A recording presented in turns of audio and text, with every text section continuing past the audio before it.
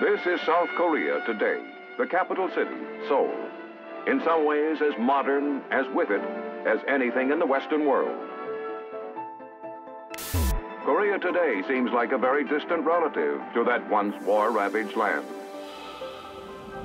It was a transformation so dramatic that it could only be described as a miracle.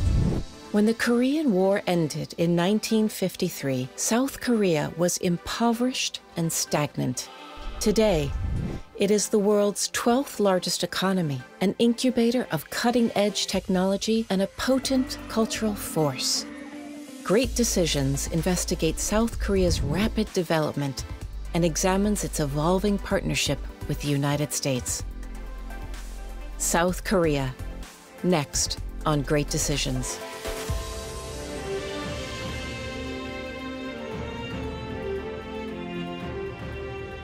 Great Decisions is produced by the Foreign Policy Association in association with Thomson Reuters. Funding for Great Decisions is provided by the Herford Foundation, PricewaterhouseCoopers LLP, and the Nelson B. Delavan Foundation.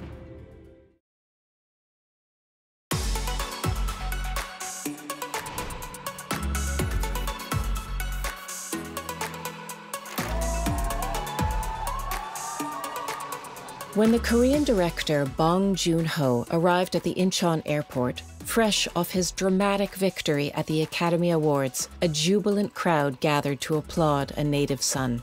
South Korean public went absolutely crazy. They were so euphoric. They see it as having achieved something very special. Parasite's critical success was just one more reminder that Korean culture has become a global phenomenon.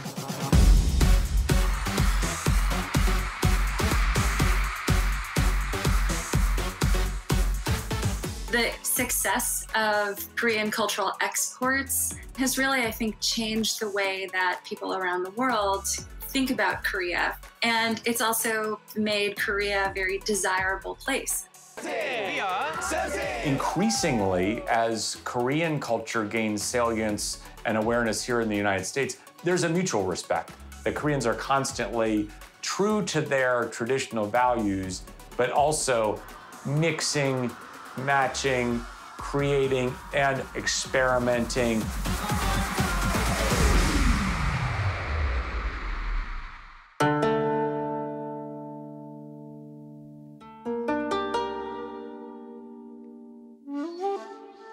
The ascendance of Korean culture seems all the more remarkable to those who fully appreciate just how far South Korea has come. I remember it was an omnipresent sight. Beggars on the streets at dinner time, begging for food, carrying tin cans. For South Korea to have achieved the level of freedom and democracy and wealth over the past couple of generations, this truly is a singular feat.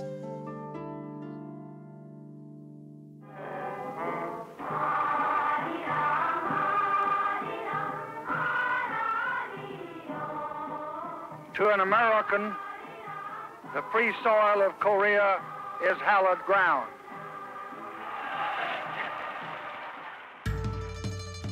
As South Koreans emerged from the devastation of the Korean War, the U.S. stepped in to jumpstart the Korean economy.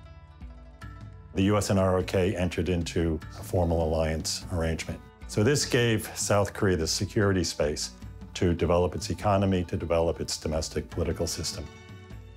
Directly after the Korean War, all the natural resources and industrial factories were located in the north, and South Korea had nothing to rely on but human resources.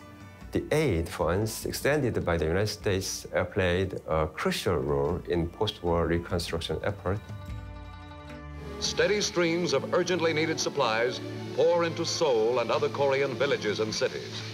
The tools and machines of industry, the fertilizer and equipment needed to restore the land to fertility. The driving force behind South Korea's modernization was a controversial military dictator named Park Chung-hee. At the height of the Cold War, Park was eager to strengthen his country's bond with the U.S., even when doing so provoked anger at home. South Korea was a key ally of the United States.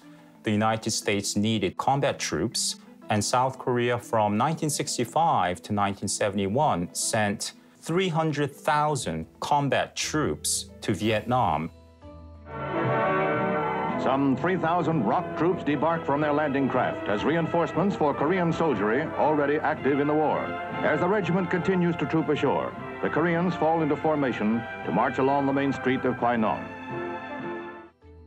Opposition Korean politicians rightfully pointed out that South Korea would be akin to playing the role of mercenary in supporting the U.S. war campaign. And by 1971, you have about $1 billion flowing into the South Korean economy. South Korea was also able to gain from normalizing relations with Japan, which was able to happen because Park Chung-hee was an authoritarian ruler, and it was a very unpopular decision.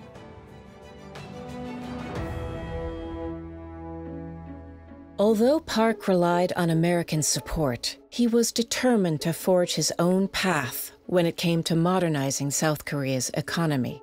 Park Chung-hee wanted to focus on the development of heavy industry in Korea, and the key heavy industry would be the steel industry. The World Bank thought it would be inefficient. Nevertheless, President Park persisted. He gambled, and that gamble paid off. We tend to believe markets are always the most efficient. But the Korean government went against market forces. They picked winners. They didn't let competition decide which companies were going to survive. Park built close partnerships with South Korea's largest companies, family-run conglomerates known as chaebols. The term chaebol refers to large industrial conglomerates within the Korean economy. A chaebol is a business group where ownership and management are both concentrated within a single family. Samsung, Hyundai, LG, and SK, those are the four big ones. What makes the chaebol unique from other companies around the world is their sprawl and their size. Most chaebol groups make pretty much everything they can.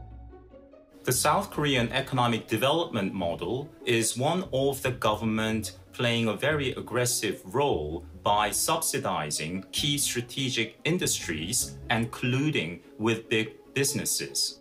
The founder of Samsung, Lee Byung-chul, realized that he could actually build not just a business empire, but the entire nation of South Korea with it.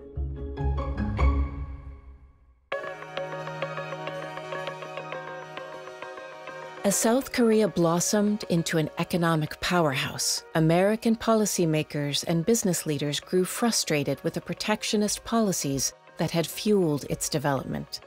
In 2006, the two countries began the arduous process of negotiating a bilateral free trade agreement. I was the chief U.S. negotiator for the U.S.-Korea Free Trade Agreement. I think there'll be a number of difficult issues. But I don't envision any deal breakers. The goal was to open up our respective markets to each other and to integrate our two economies more closely. Before that time, the U.S. and Korea were basically adversaries. Korea wanted to sell its products all over the world, including to the U.S., while at the same time keeping its market closed. Almost all free trade agreements are controversial, because there's winners and there's losers. In Korea, farmers were deeply opposed to the free trade agreement that would allow in U.S. beef, U.S. rice, U.S. soybeans. We are against the forcible agreement for free trade between South Korea and the United States, benefiting conglomerates, pro-U.S. officials, and men of influence.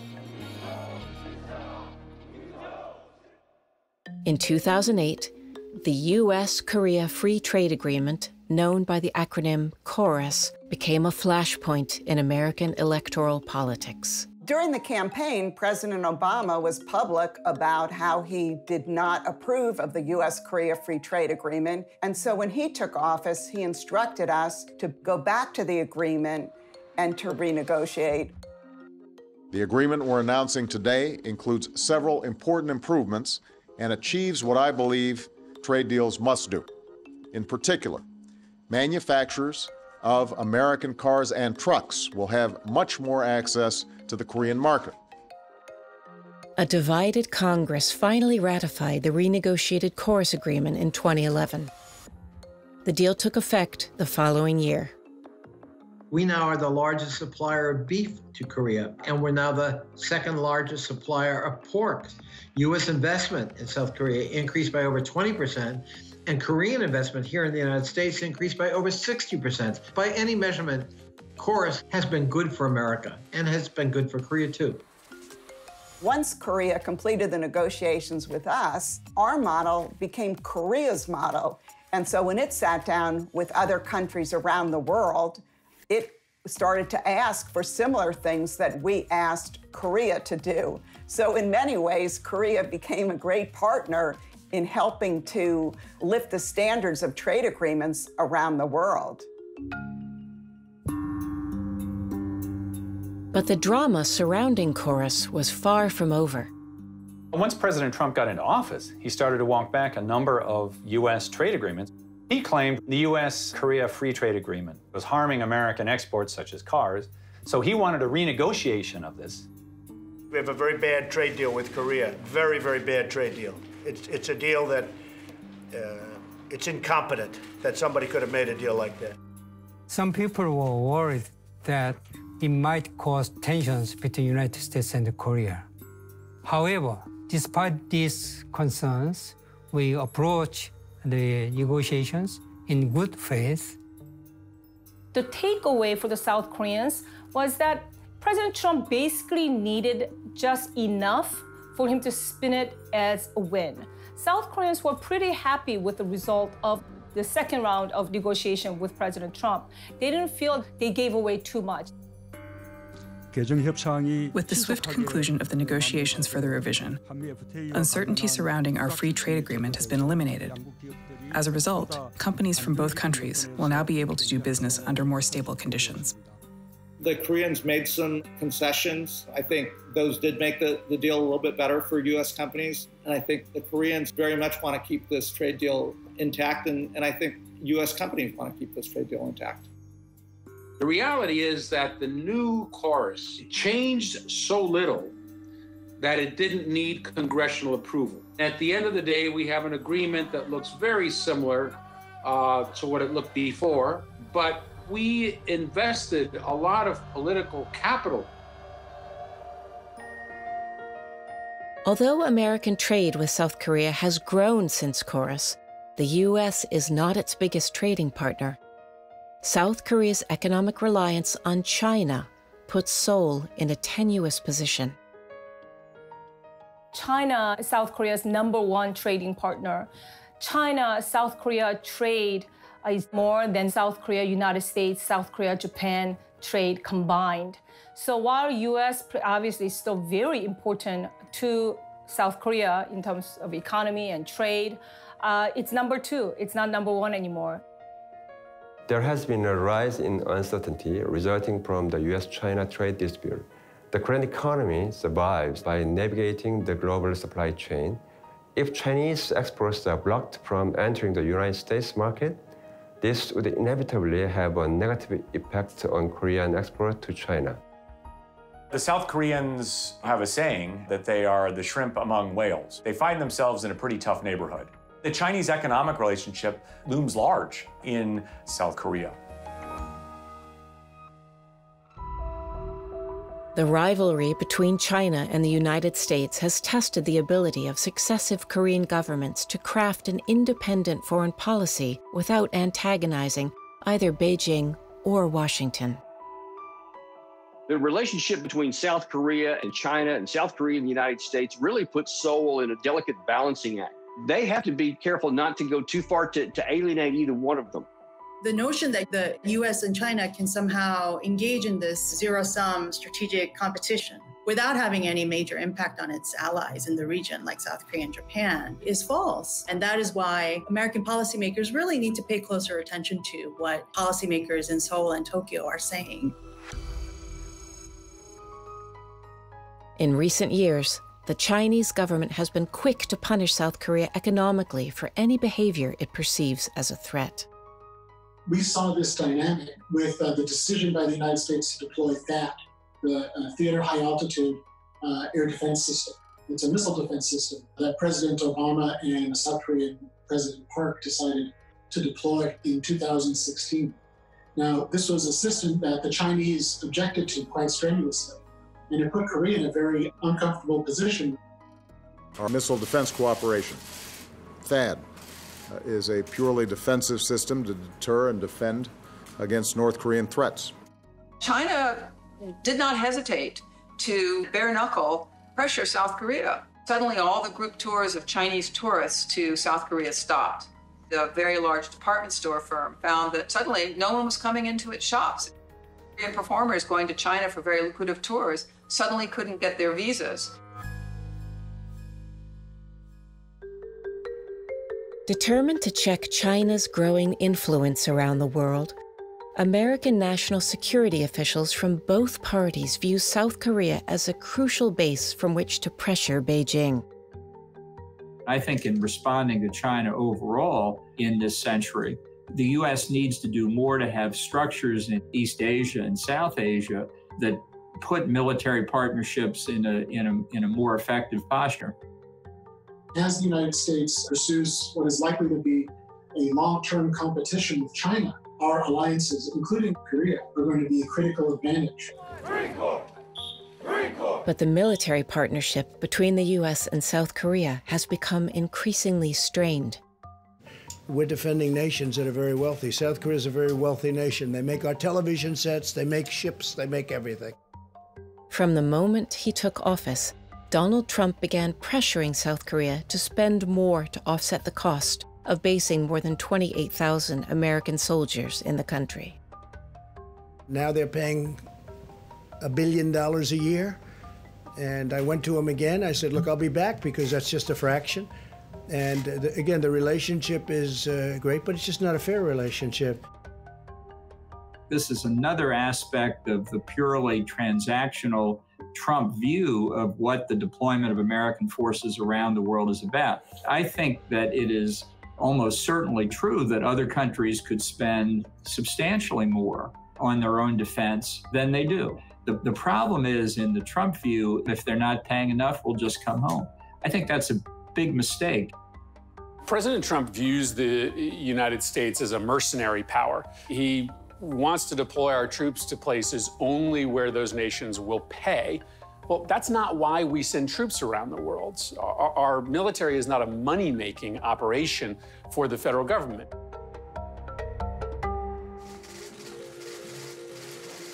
This is a very strong alliance we have, but Korea is a wealthy country and could and should pay more to help offset the cost of defense.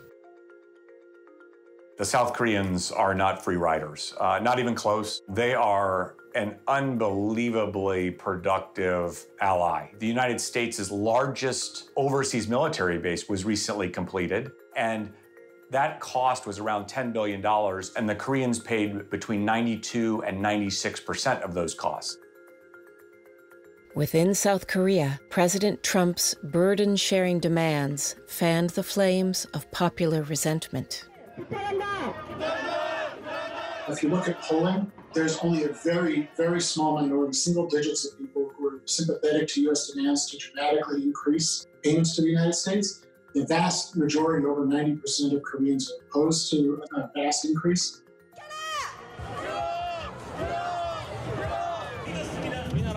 Our country really doesn't need you, Trump. Go back to your country quickly. And the Koreans feel like they've kind of been given a shakedown, and they don't like it. They feel insulted.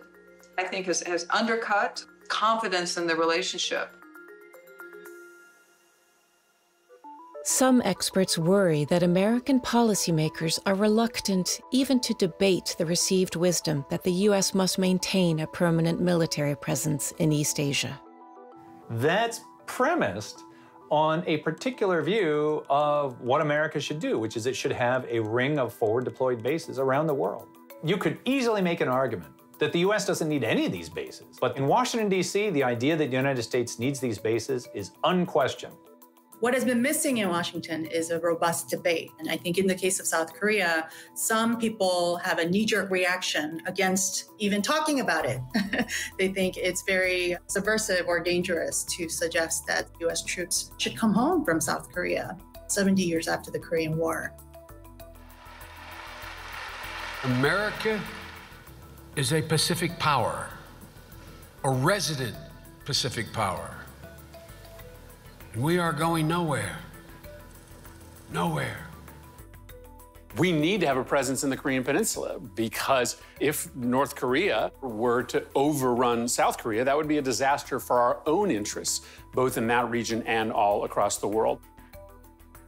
We just have that Cold War mentality that says we have to have forward bases. But the reality is our ability to project power from the United States around the globe is really substantial. I've been stationed in Korea. I've fought in 4 different combat environments. My assessment is that we don't need to be there. Today, analysts paint a picture of a complicated relationship. The vast majority of the South Korean people remain pro-US. However, paradoxically, outside the Middle East, we see on occasion the highest level of anti-US sentiment and even virulent anti-US protests. Where? In South Korea. The older generation is grateful, but the folks who don't remember the Korean War or who didn't grow up in poverty, they have a very different view of the United States. They know that the democratization effort was achieved not with the help of the United States, but despite United States backing South Korean authoritarian rule. There's always going to be some lingering pockets of anti-Americanism, especially when there's a negative incident involving US troops. But it's only a small minority of South Koreans who feel this way. 85% of South Koreans believe that US troops are necessary today. North Korea best not make any more threats to the United States. They will be met with fire and fury like the world has never seen. American policymakers who respond forcefully to North Korea's provocations must walk a fine line. Millions of South Koreans still dream that reunification might someday be possible. Particularly with a president like Moon Jae-in in power, there really is a desire of saying, you know, we've waited long enough. South Korean fans gathered en masse tonight outside the ice hockey arena in Pyeongchang to voice their support for the unified Korean women's ice hockey team, which will take to the ice tomorrow for the first time in Olympic competition. Win or lose, the result doesn't matter. I hope they play their best with a unified mind, moving toward the reunification. I think Washington's view is keep the pressure on until North Korea comes to the table or to stay in stasis. That's a tension that has been present in a number of administrations in both Seoul and Washington. President Moon wants to do more to engage aggressively with the North, whereas the United States is a little more cautious. You're always going to have not a perfect alignment between the two allies, but I think that's perfectly natural. Yet despite the uncertainties in the U.S.-South Korea alliance, leaders in both countries understand that they have tied their nations' fates together. We share important values like democracy and a market economy. We learn from each other and appreciate each other's contribution. We have a famous saying that a tree with deep root will have many fruits. Koreans feel increasingly over the years that our shared values are genuine. They want American leadership. Doesn't mean that they think we're perfect. They know we're not. But absent an American voice, absent American values, they think the world is a much more dangerous place. Nearly 7 decades have passed since South Korea emerged, battered but defiant, from the horrors of an all-consuming war.